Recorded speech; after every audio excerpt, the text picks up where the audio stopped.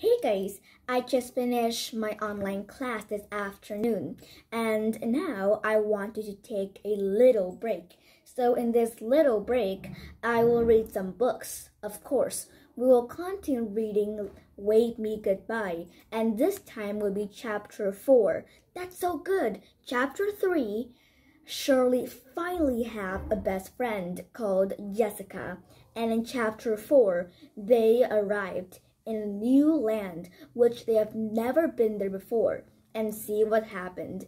So, let's get started. Chapter 4. The train puffed into the small station and ground to a halt. I saw signs suspended from 2 chains. Meadow Ridge. There was a murmur as everyone read it. Right, girls, out you get, and woe betide anyone who leaves her suitcase behind, Charlie Chaplin commanded. Spring into action. I struggled with mine, scarcely able to lift it. Here, you pull and I'll push, said Jessica. She helped me edge it out into the corridor, and then she jumped it down the steps and helped steer it as I pushed it slowly down to the platform. We were both panting when we got there. It feels like you've got not just Pauline, Petrova, and Posy, but all Madam's fiddle stage school in there, Jessica declared. What? Said Munchin. Totally batty, pair of them, said Goofy, making a scaring gesture into her head. Talking total loony babble, said Freckle-Face. Girls, come along. It's so crowded. We must all stick together, Charlie Chaplin shouted. 3 other nuns were waving and gesturing like giant bats, herding their own purple charges into a long line. Paradise Road pupils were dashing all over the place. Half the boys were already tearing along the platform to look at the engine, though we were supposed to be going out through a wicket gate at the other end. I saw my own class wandering about, Marilyn Henderson showing up as always.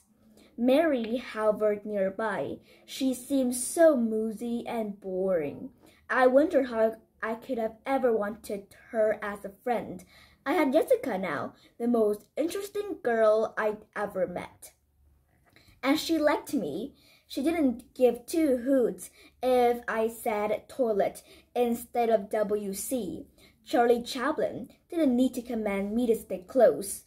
I scudded along beside Jessica, howling my case, my arm feeling as if it was being pulled right out of its socket. We passed through the wicket gate, 2 at a time, and were then herded down a dusty path with hedges on either side. I caught sight of Annie, the friendly, short-haired WVS lady. Please, miss, where are we going? I puffed.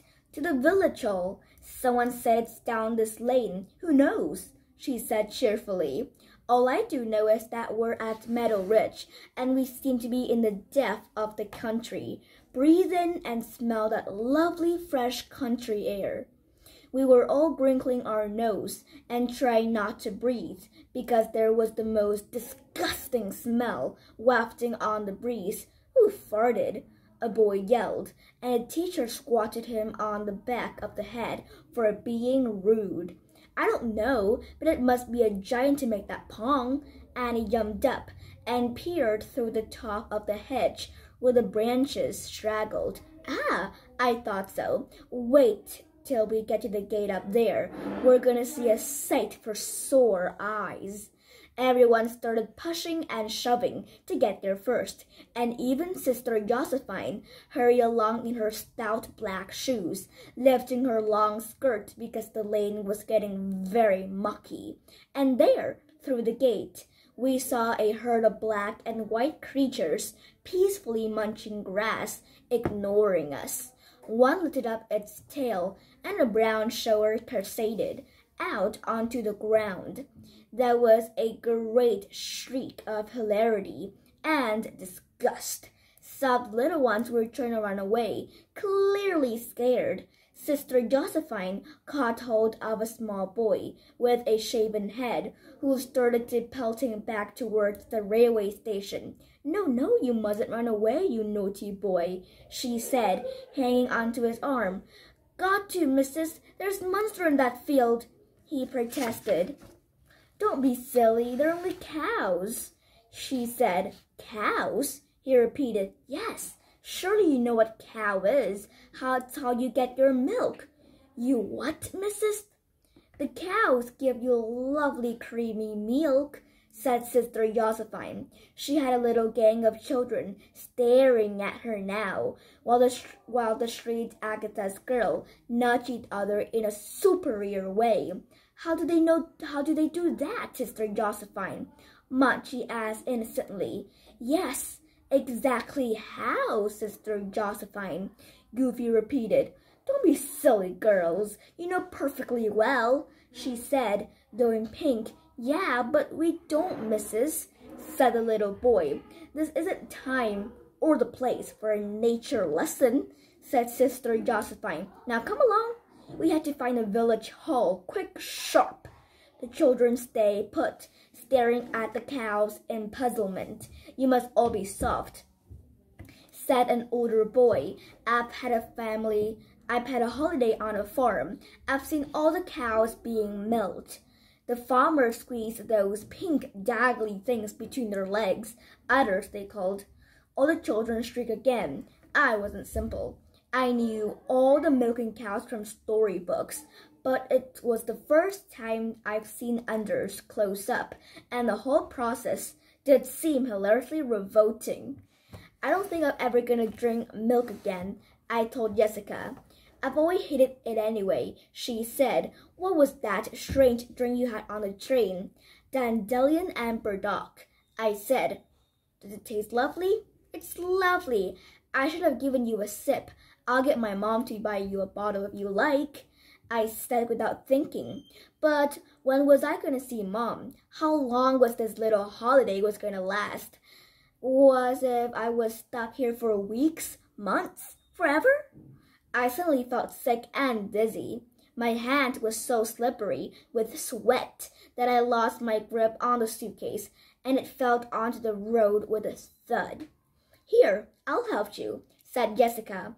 I nodded my thanks, not daring to open my mouth in case I threw up. It would be terrible if I were sick down my best Fair Owl jumper. I didn't want to end up sticking like Mary. You look all wobbly, said Jessica. Sit down on your suitcase for a minute. She gently pushed me down and sat beside me. Is it the cow smell? She asked. I shrugged my shoulders and then fidgeted with the straps on my shoes. They were really rubbing me now, and the patent was getting horribly dusty. I love your shoes, said Jessica. Look at my disgusting clodhoppers and this vile uniform. My tunic much too big for me. It's practically trailing on the ground. Nanny said she'd turn up the hem for me and take it a bit at the side seams so it wouldn't be so bunchy. But my mother sent her packing before she had a chance. I could sew it for you, I said. Can you really sew? She asked. Of course I can, I said airily. I've seen dresses and nighties and all sorts. I hadn't really seen any proper clothes, but I've made several outfits for my doll. Jenny grinned. That would be ever so kind of you, said Jessica. Hey, you new bug.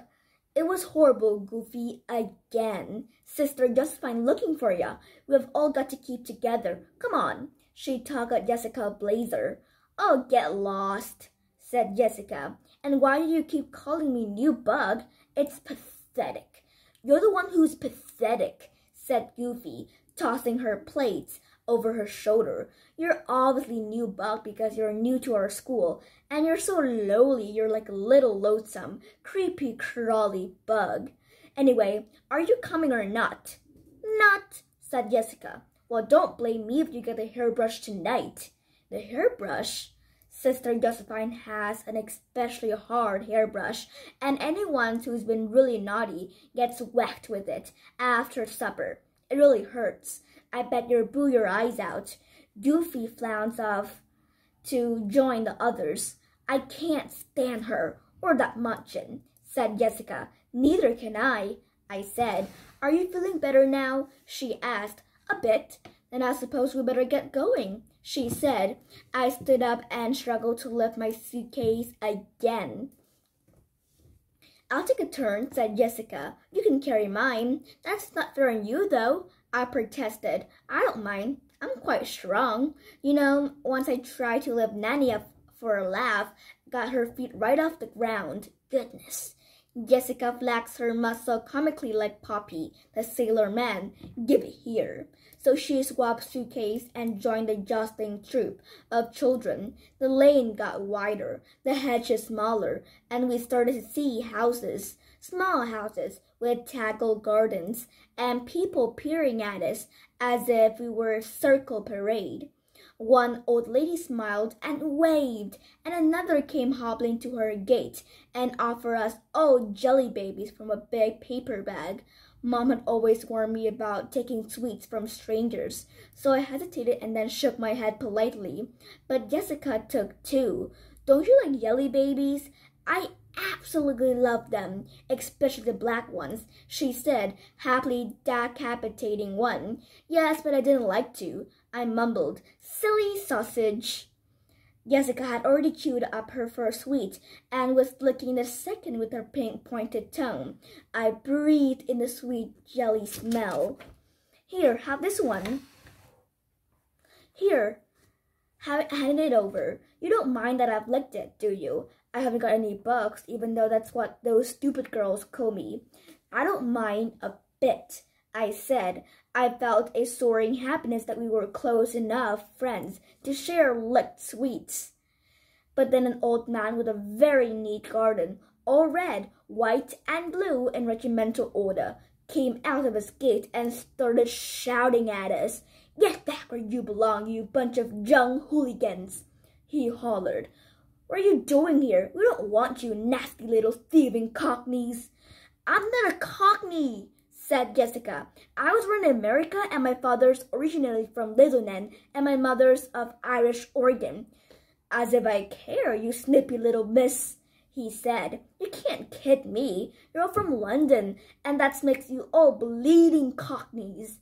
Jessica raised her eyebrows at me.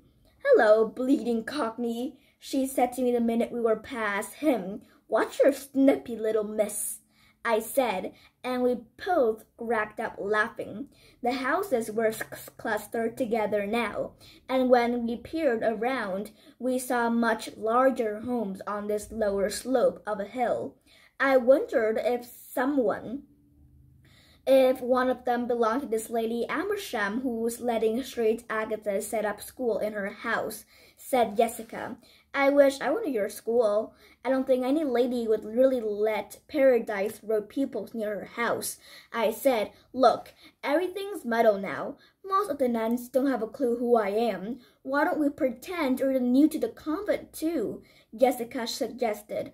Yes, but I haven't got a uniform, I said. She put my suitcase down and wriggled out of her blazer. You have now, she said, holding it out for me. I can't take your blazer. Yes, you can. I'll say I lost mine, and I'll write to my mother and ask her to get me a new one. She used to me losing stuff, said Jessica. But I haven't got a blouse or a tie or the right tunic. I said, well, who cares? And Sister Josephine knows I'm not one of you lot.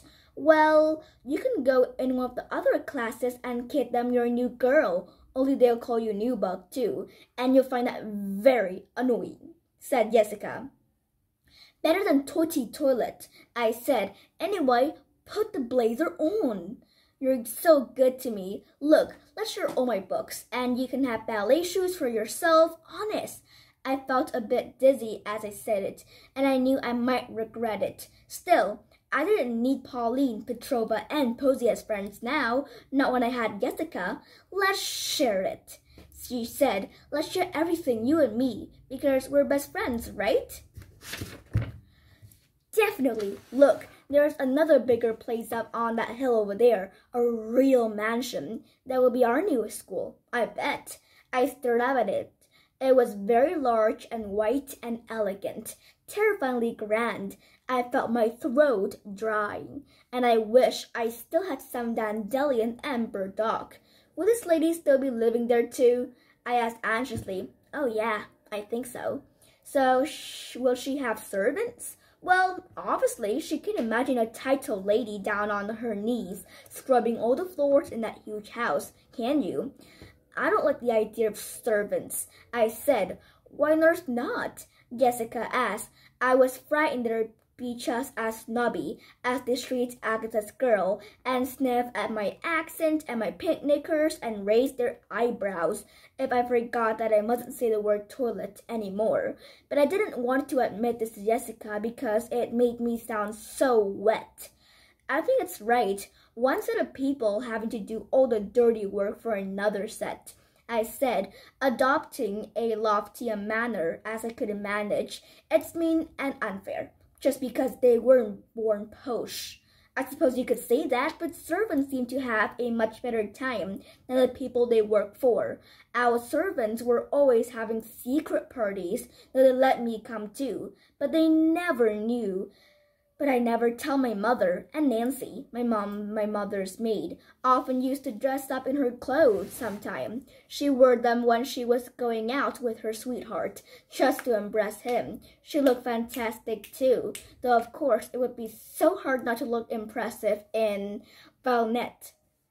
I nodded, though I didn't have a clue who these strange foreign-sounding people were, and the sort of clothes they designed, and Nanny was technically a servant, but she liked looking after me. I know she did, said Jessica. Yes, I'm sure she did. It was silly of me to say that, I said apologetically. No, you still have a point, said Jessica, also wanting us to agree. She paused, nibbling her lip.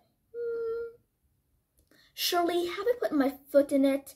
I blinked at her. In what way? Well, I just wondered, is your mom actually a servant? She asked, going pink. My mom would be outraged to hear that.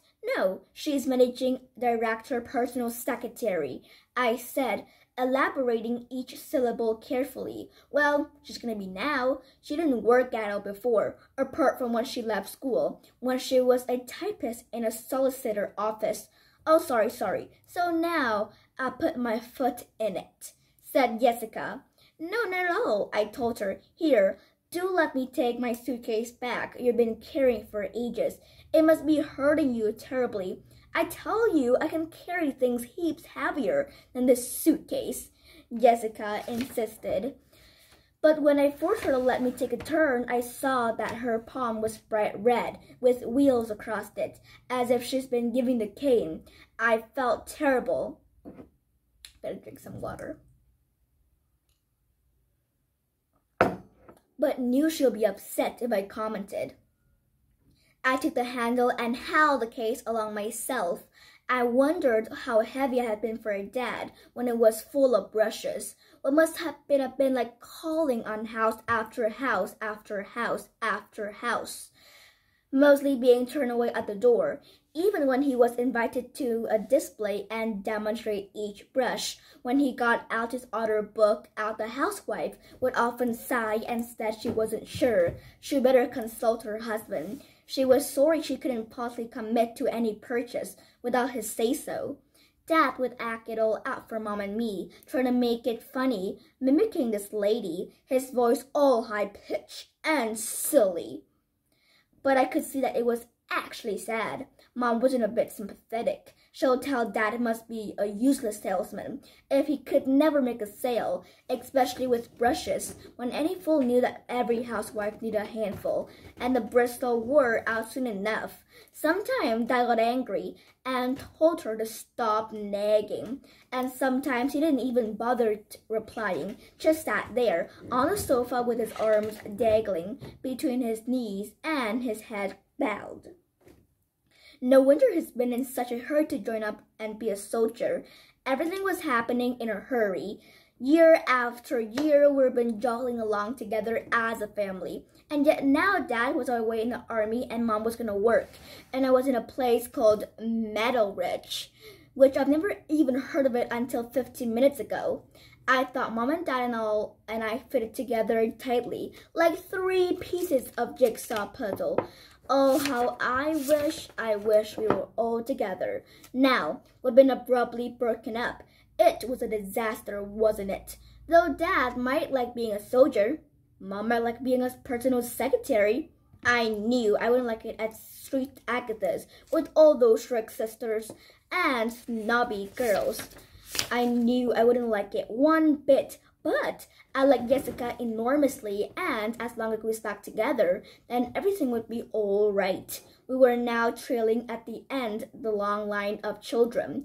We were now at that because I was so slow dragging my case. I was so hot. My vest was sticking to my back inside my jumper.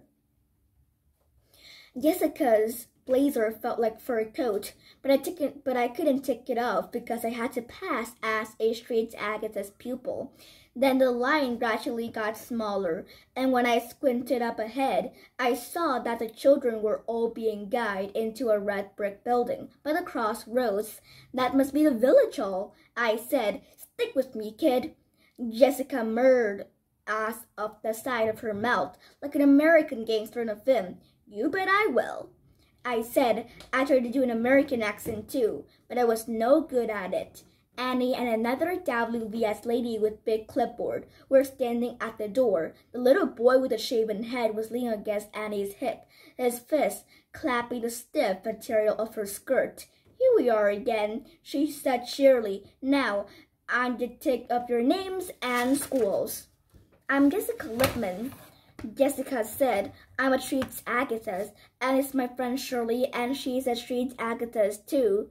Annie took Jessica off, but then looked at me, her head at one side. Aren't you a Paradise Road people, Shirley? I'm in the convent now, I said, flapping my pink-purple blazer. Are you sure? Yes, she's a new girl like me. We're gonna stick together, said Jessica. Annie raised her eyebrows but gave me a tick and added my name to the Street Agatha's column. Her colleague stared. Annie, she said sharply. As if it matters, said Annie. If they want to be together, why can't they? Go and wait inside, girls. I wanted to fling my arms around her neck. Thank you, I breathed. Yes, thank you ever so much, said Jessica, and we went inside hand in hand. The hall was already crowded with children. Village ladies were handing out cups of milk and a currant bun to each child. Our Lady barely glanced at us, just sticking our purple blazer. The Street Agatha's pupils are right over at the back of the hall, waiting for Lady Amersham's cart to collect all the suitcases. Then you're to walk up the White House in a crocodile. She said, tick-tock, tick-tock, tick-tock, said Jessica. I giggled, so happy that I've read Peter and Wendy and knew all about the crocodile who swallowed a clock. We pushed our way through the heavying mass of children, over to the large purple group at the end. Keep away from Sister Josephine, I said. We won't go anywhere near old Charlie Chaplin. We'll stick with the firm below. We're both quite small, said Jessica. Yes, but they're soon twig I'm not really at Street Agatha's girl, I said anxiously. I'll be okay once we're there, at this White House. You won't have anywhere else to go, will ya? So they'll have to keep you, Jessica told me. They think I'm not posh enough. I said, oh, that's total rubbish. Do stop fussing. It'll work out. I promise. She helped me lug my suitcase right to the back, near all the girls in purple, pushing some little Paradise Road boys off a bench so we could sit down and drink our milk and eat the buns in peace. Watch it, one said angrily. Who do you think you are, shoving like that? I'm sorry, but these benches are for Street Agatha's girl, I said. Stupid snooty pants, he said, and then slowed off. There, he thinks we're posh, said Jessica. It was so noisy in the room I could hardly hear her. You were squeezing in too, peering intently at everyone. Several women already had hold of little girls, pretty one with curly hair and clean faces. A big lady in a tweed suit and an old purple hat with a little feather stood on a chair and blew a whistle. "Ladies, ladies, ladies," she shouted. "I'm Mrs. Henshaw, chairman of the Women's Institute. I've been put in charge of the building. I'll allocate the children to their new homes. I'm afraid this is turning into a bear garden. Let's have a little order. Please be patient and don't attempt to choose any children just yet. We must let all the street Agatha's pupils go first. Apparently, Lady Amersham's gardener has arrived with his cot. You can go now, girls, and deposit your suitcase in it." Jessica squeezed my hand. I squeezed back. We took our suitcase and stood at the back of the purple line. I kept my head down in case any Paradise Road children saw me. I practically bent double when I saw Marilyn Henderson nearby, but I managed to get in the door without anyone calling after me. Street Agatha's girls were handing their suitcase to a strange man who looked like Gummidge, with the long mad hair gathering up girls. Sister Josephine was right at the front, well away from us. Jessica turned to me, selling. "See, we just tag along at the end of the crocodile. Simple." We waited with our suitcase. Jessica offered hers to Walzom Gummidge. We were wedging the cases into neat stack. He swung it up easily on the back of the cart. Then it was my turn. I tried to lift Dad's case, but I was so tired and I could only raise a couple of inches off the ground. Jessica seized hold of the handle to help. Gummidge shook his head up pitifully. He squatted our hands out of the way and picked up the suitcase, and was taken by surprise. The weight bowed his arm, though he lost his grip and fell to the ground with such a crash that the locks burst open. My belongings scattered everywhere. All my books, Timmy Ted, my smock dress, nightie, sponge bag, hair ribbon, vest, and a pair of pink knickers with frills. Oh no. I sank to my knees and desperately started gathering them all up, Jessica helping. The other girls were all crowding around, giggling, remarking my embarrassing underwear on. Sister Josephine came flapping over to see what was going. "What on earth is it now?" she demanded. She looked at my suitcase and then she looked at me. "What are you doing here? Take your wretched suitcase and all your belongings and go back to the village halls at once." "But she's coming to our school, Sister Josephine. Look, she's wearing a Street Agatha's blazer," said Jessica. "Nonsense! She's the Paradise Road child you were so polly with on the train. Now do come along. Apparently, it's a good habit out of the Wawe ladies' Ashman, so look sharp." "No, you don't understand, Sister Josephine. Shirley left Paradise Road now. She's coming to her convent. Her mother's gonna fix it. She's running to you," Jessica gabbled. "I very much doubt it." "Jessica, please stop these pointless fibs and say goodbye to this little girl," said Sister Josephine firmly. "I can't bear to say goodbye. Shirley's my best friend in all the world," Jessica declared, as she threw her arm round me. "For goodness sake, stop acting so hysterically. You've only known the child 5 minutes. Come along at once or you will be severely punished." Sister Josephine shook her hard. "And you, Shirley," she said my name as it made a bad taste in her mouth, "take that blazer off immediately and give it back to Jessica." "I give it to her," Jessica protested. "You have no right to do such a thing. That blazer is the finest quality from Harrods. Whatever would your mother say?" "She wouldn't mind in the slightest," said Jessica. "Don't take the blazer off, Shirley. You keep it. I don't want the wretched thing." But Sister Josephine took hold of me and pulled it up. She snapped my suitcase shut and tucked it up right. "Now, take your ridiculous case and get back inside the village hall this instant." "Jessica, you will walk in with me at the front in disgrace. Come along, sister. Come along, girls." She marched up so determinedly that her habit swung round, exposing her thick ankles and stout shoes. She dragged Jessica along, struggling and wailing and crying out to me. I stared after them, crying too, of course. Hey, cheer up, chicken, said Annie, hurrying over to me. Oh, dear, I didn't really think you'd get away with it. I'm so sorry. Come inside with me, and we'll try to find you a lovely new billet, hopefully with another girl just your friend. I don't want any other girl. I want Jessica, I sobbed. She put her arm round my shoulder, picked up my case, and led me back inside. You sit on the bench at the front. I'll make the other children squash up so there's room for you. I'm sure you get picked soon, she said cheerily. I sat on the very end of the bench, still sniveling. I waited and waited and waited and waited. What a sad ending. We all thought that Jessica and Shirley was going to be together, but because sadly they were in different schools. But what will happen in chapter 5? We'll find out. Bye!